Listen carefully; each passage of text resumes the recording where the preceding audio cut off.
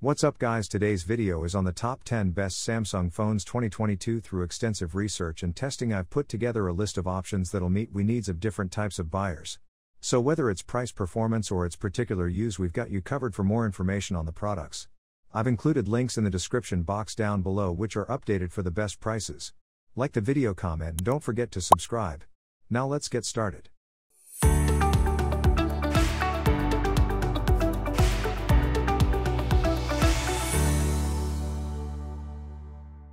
Tenth place. Galaxy A12. The Galaxy A12 is one of Samsung's most affordable phones, and it's the one to consider if you simply want a phone for all of life's necessities. If you don't want flashy cameras or supercomputer-level processing power, this model won't cost you anything. It lacks 5G, but it does have 4 rear cameras, a 6.5-inch display, and a 5000 mAh battery.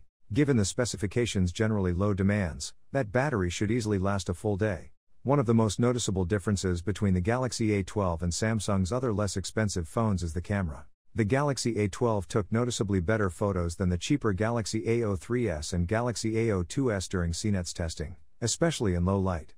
Remember that the A12 only has 32 GB of built-in storage, so you'll most likely need to purchase a microSD card. In addition, Samsung recently released the Galaxy A13, which has 5G, more storage, and a sharper 50-megapixel camera, and may be worth considering when looking for Samsung Galaxy phones. Ninth place. Galaxy A32 5G. If 5G speeds are your top priority in an Android phone but you don't want to spend a lot of money, Samsung's Galaxy A32 5G is the phone to get.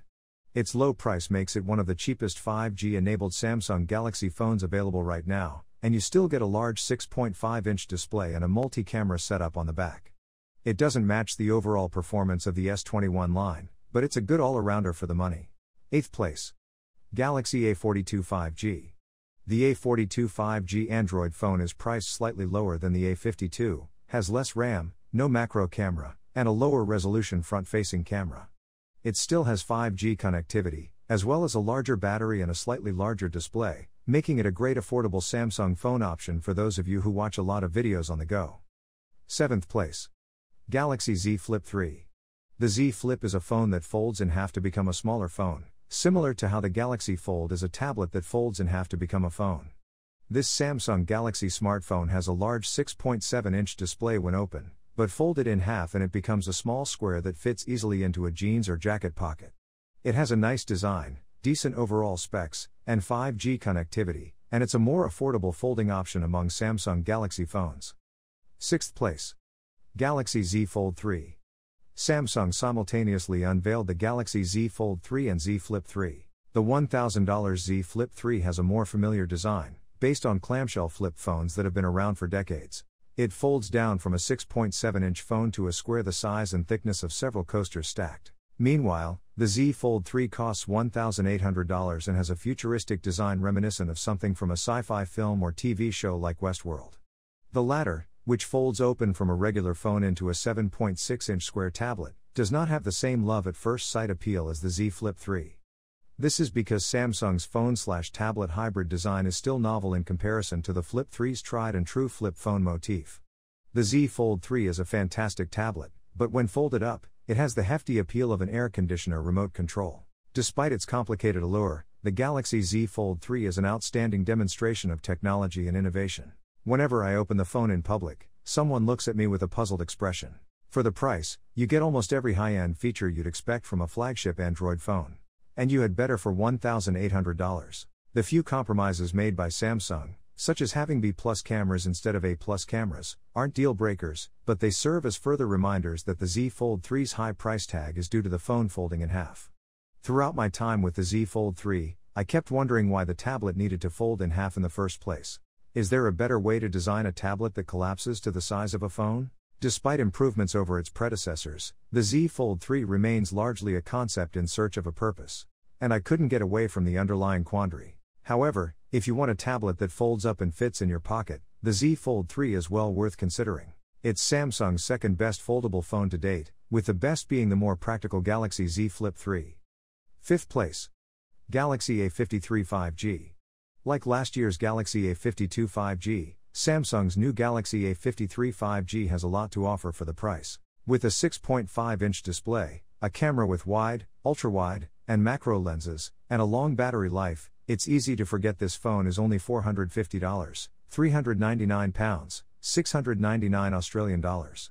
This also makes it $50 less expensive than its predecessor, and the Galaxy A53 5G will receive at least 4 generations of Android updates.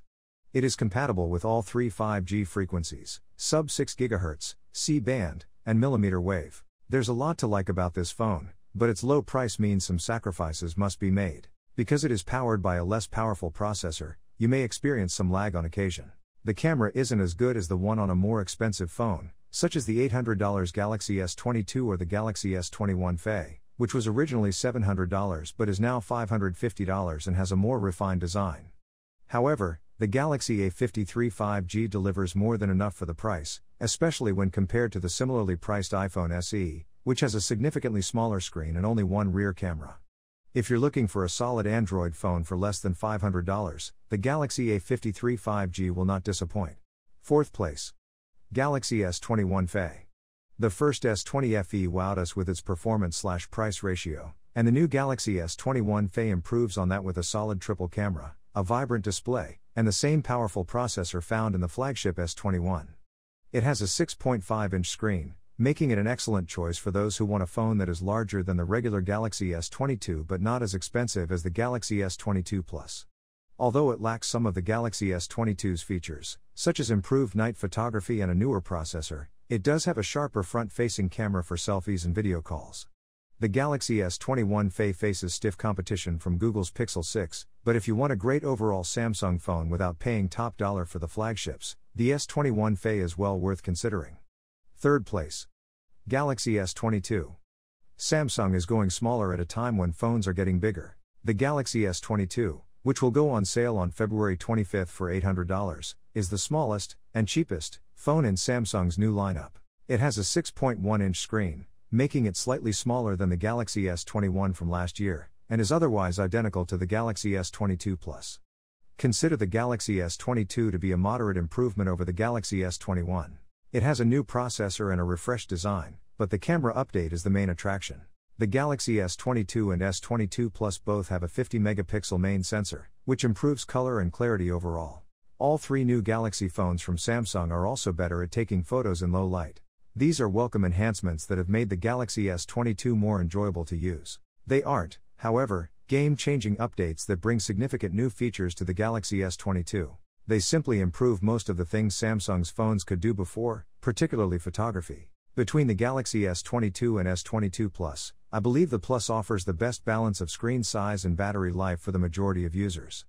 The Galaxy S22 is ideal for those who want a phone that can be used with one hand or fit into a small pocket. However, be aware that you will have to sacrifice some battery life. 2nd place. Galaxy S22 Plus. The Galaxy S22 Plus is the Galaxy S22 lineup's middle child, but don't dismiss it. Its 6.6-inch screen size is ideal for most people. It has a sleek new glass and metal design, and the camera has been significantly improved over the S21 generation. Although it is a bit pricey at $1,000, it appears to be the best option for those looking for a large but not massive screen paired with one of the best cameras available. Many of the changes made by Samsung to the Galaxy S22 lineup are iterative, such as the phone's new processors and refreshed designs. The most noticeable improvement, however, is the jump from the Galaxy S21's 12-megapixel camera to the S22's 50-megapixel camera. This new camera system, along with other internal camera enhancements, is found in both the Galaxy S22 Plus and regular Galaxy S22, resulting in improved low-light performance, color, and detail. Battery life felt average rather than impressive in our test of Samsung's Galaxy S22 phones. Overall, the Galaxy S22 Plus is the best option for those looking for a high-end phone with a great camera and a large, bright screen. 1st place. Galaxy S22 Ultra. The $1,200 the Galaxy S22 Ultra is Samsung's most expensive non-folding phone. With its massive 6.8-inch screen and 4-lens camera, it's ideal for those looking for the biggest screen and best camera in a new Samsung phone. Unlike last year's model, the Galaxy S22 Ultra includes Samsung's S Pen stylus for free, just like Samsung's older Galaxy Note devices. The Galaxy S22 Ultra is noticeably larger at 6.8 inches than the 6.6-inch Galaxy S22 Plus and 6.1-inch Galaxy S22. One of the main reasons you should choose this phone over Samsung's smaller and less expensive devices is the camera. While all three new Galaxy S22 phones have improved color and contrast and can take better photos in low light, the S22 Ultra is the only one with two telephoto lenses. As a result, the S22 Ultra has the most powerful zoom of any Samsung phone, and possibly any phone at all. It also has the same 108-megapixel main sensor as last year's phone, as well as a 12-megapixel ultra-wide camera and two 10-megapixel zoom lenses. The high price and large size of the Galaxy S22 are probably too much for most people, and the battery life could be better. The S22, on the other hand, will not disappoint those who enjoy large screens and require a superior zoom camera as well as the S Pen for taking notes. Thank you for watching, and until next time, I hope to see you all in the next video. See you later guys.